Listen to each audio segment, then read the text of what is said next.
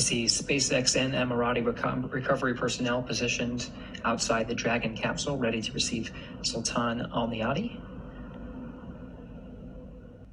So once again, nominal operations are to assist all crew members to the medical bay. The return to gravity can be pretty jarring on the human body, so we slide them down a little Dragon fun slide, assist them into the wheeled chair, and roll them over to the medical bay.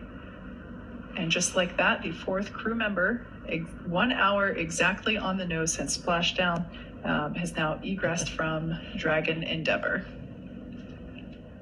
Looks like smiles and waves and applause all around.